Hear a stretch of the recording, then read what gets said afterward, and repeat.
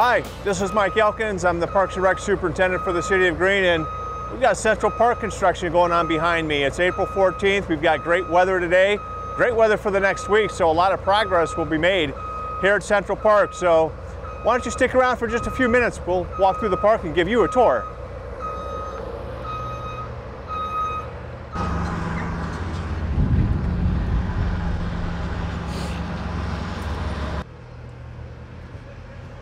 Well, this is the main entrance to the new community hall here at Central Park. The community hall is going to seat around 120, 150 people, up to 180 depending on the kind of configuration within the hall itself. So let's take a look inside.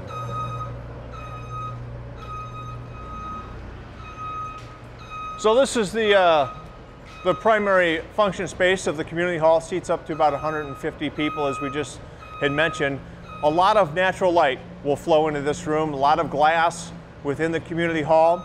As the camera pans around, the two open areas leading out to the patio, those will be sliding glass doors, and out to the patio overlooking a pond which is currently being dredged within the next week or so, and an overlook there as well to the north to the Central Administration Building. So we envision a number of events here. Types of events might include wedding receptions, anniversary parties, community gatherings, things along that line. There is a catering kitchen within the community hall, very similar to the John Turok Community and Senior Center, a little bit larger, and there's also restrooms here within the building as well. So we'll take a look at those areas here in our next stop.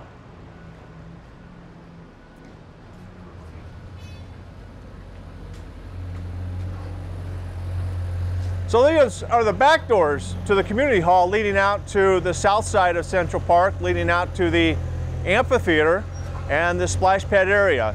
So we've got a ramp that leads down here off the back side of the community hall down to the patio for the community hall, as well as the amphitheater itself. So there's a lot of construction going on right now. We've got great weather.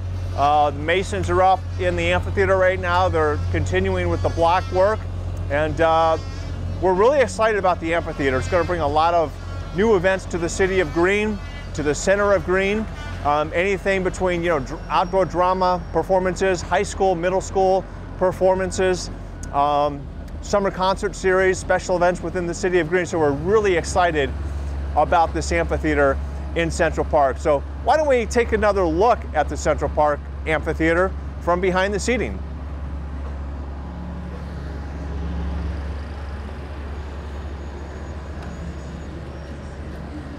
Well, this is the stage of the amphitheater. A lot of work going on behind me and all around me. The amphitheater seating seats about 500 people on these concrete seats. Really, the only thing you have to do, one, get here early to get a really good seat here on the concrete structures. Bring your blanket, and if you happen to get here late, I'll get out of this fellow's way who's getting ready to cut some wood here.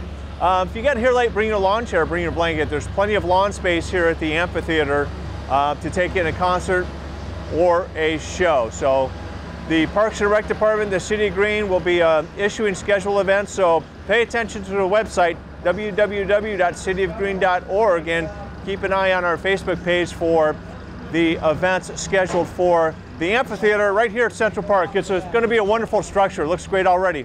Also, one more item.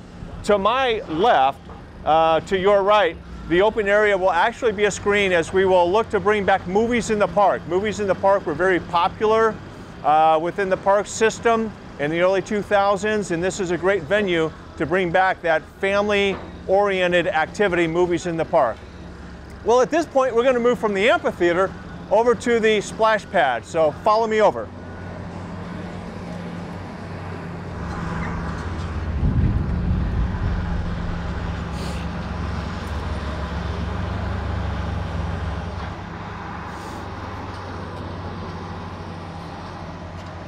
Welcome to the most anticipated amenity of Central Park, and this is the splash pad. Splash pad is designed for 3 primary age groups up to around the ages of 12, maybe up to 14 years of age. 3 specific areas. The play equipment is designed specifically for interaction with the water and with other children and also parents. The structure that you see in the background, we call it the support building for the splash pad, but in reality, it is the restroom facilities, concession stands, a maintenance building. It also houses the pumps for the splash pad itself. There are 3 restrooms, men's, women's, and there is a family changing room as well. So we're really excited about this new amenity within our park system, the splash pad. Folks, when the splash pad opens, the hours of operation will be 11 a.m. to 7 p.m., 7 days a week, all weather permitting. So feel free to bring the family out to Central Park and enjoy the splash pad. Tell you what, let's take a look at the south pond in the south parking lot off of Steese Road. Follow me.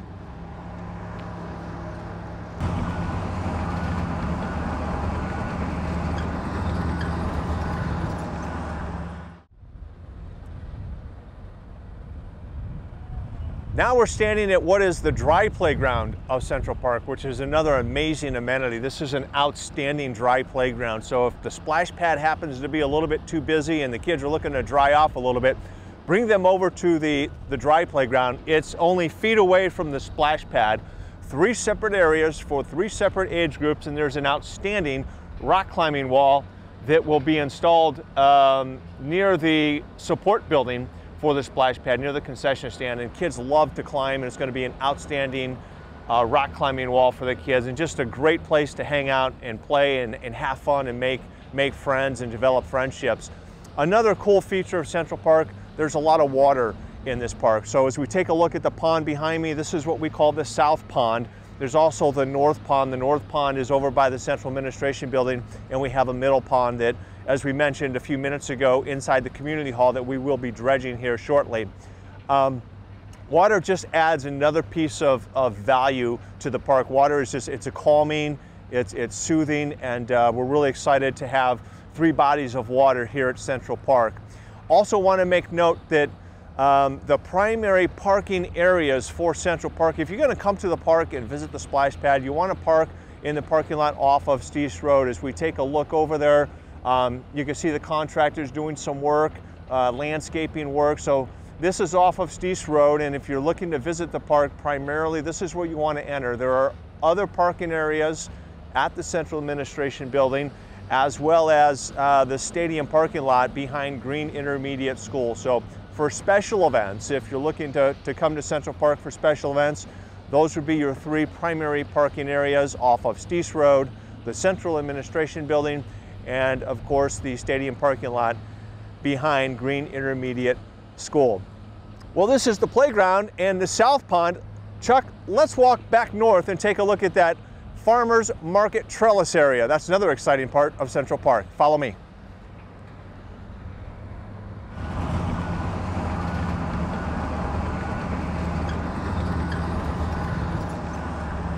Well, here we are back at the splash pad area. However, what we're looking at behind me is some excavation of what will be the community lawn area. So this is more of an open play area. It'll be a highly maintained grass area of Central Park. You want to come out, just bring a blanket, have lunch with a loved one, have lunch with your family, maybe bring a Frisbee or 2 and toss the Frisbee around with the kids. So right now what the workers are doing is just getting this to grade and getting it prepared so that we can get some seed and straw down. So this is another exciting area of Central Park. And at this point, what we want to do is walk a little bit closer to the trellis area, talk about the Farmers Market trellis area, its use, an ice rink. Yes, in April we said an ice rink. And follow me, we'll talk more about it. Thanks.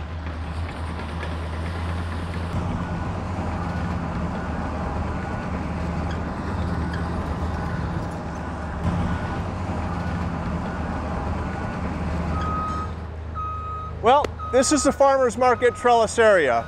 Green has had a farmers market for a number of years, and the Farmers Market permanent home will be right here at Central Park in this wonderful looking trellis area. We're really excited about this beautiful feature to Central Park. So that's the trellis area, and to my right, what you see, we just talked about it, we're excavating and bringing things to grade for the open play area, the open lawn area.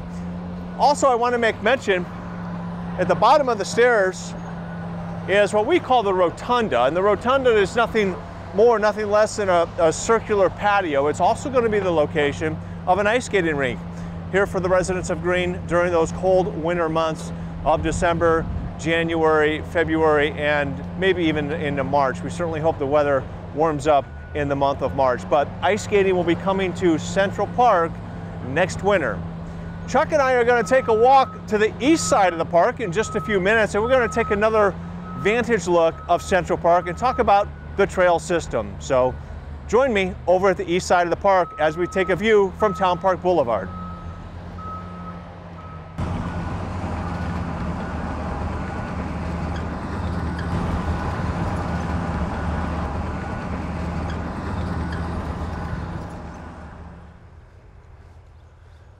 Well, we are now on the east side of Central Park. This is the view that you would get coming from Town Park Boulevard. And we got a great view of the community hall behind us, a great view of the amphitheater behind us as well.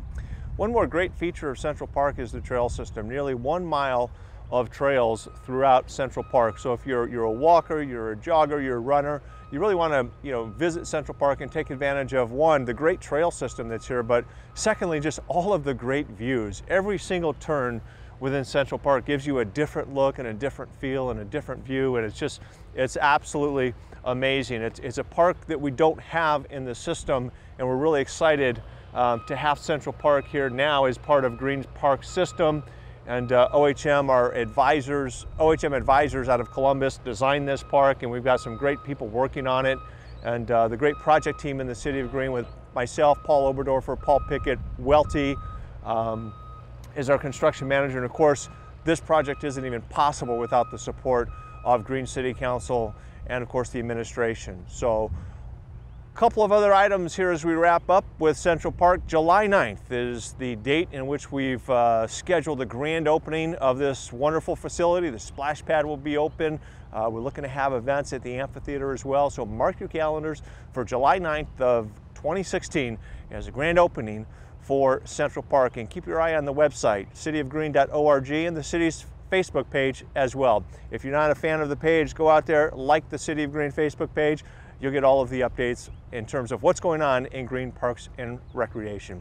Hey, thanks so much for joining me on this tour of Central Park. We'll hope to see you here on July 9th and many times after. Thanks so much. Have a great day.